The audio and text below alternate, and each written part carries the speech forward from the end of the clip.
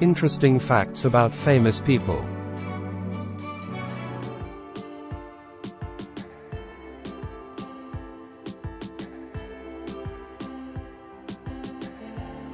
Wesley Studi, Native American actor. I've made and published many videos on Western cowboys in Western films. Today we will take a look at this fascinating Native American actor and his body of work. Wesley Studi entered this world December 17, 1947, a Native American Cherokee Nation actor and producer from small-town Oklahoma. Acclaimed actor and musician, Wes Studi credits his passion and multifaceted background for his powerful character portrayals that forever changed a Hollywood stereotype. He garnered critical acclaim throughout his career, particularly for his portrayal of Native Americans in films. If you like this video, please like, share or subscribe. You can check out my many other videos on my channel. The link is in the description. Now let's find out more about Wesley Studi. Appearing in award-winning films like 1990's Dances with Wolves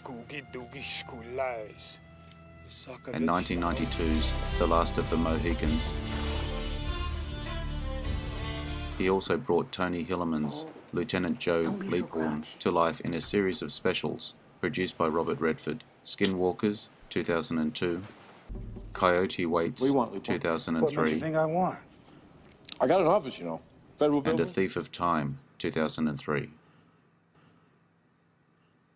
And the Academy Award nominated films 1993's Geronimo, An American Legend, and 2005's The New World. Streets of Laredo, 1995,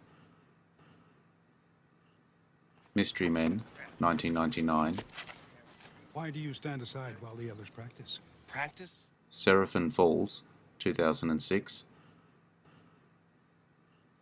Bury My Heart at Wounded Knee, 2007, That they are happy.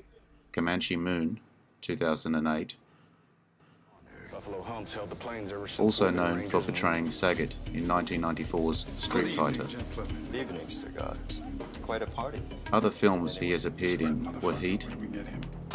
He's a CI for burglary cop. Hostiles, Out the story, I think they become Avatar, A Million Ways to Die in the West, and television series Penny Dreadful. Hell on Wheels, 2011. In 2019, he received an Academy Honorary Award, becoming the first Native American and the second Indigenous person from North America to be honored by the Academy. Buffy St. Marie was the first.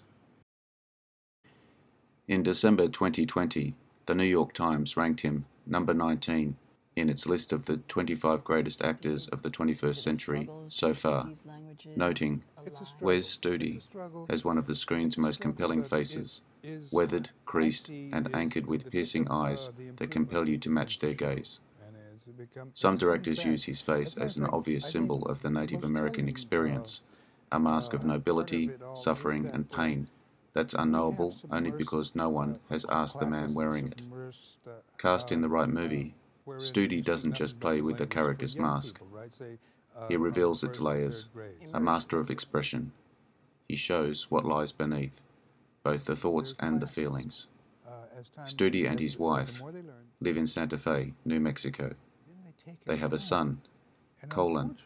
Studi has a daughter, Leah, and a son, Daniel, from a previous marriage.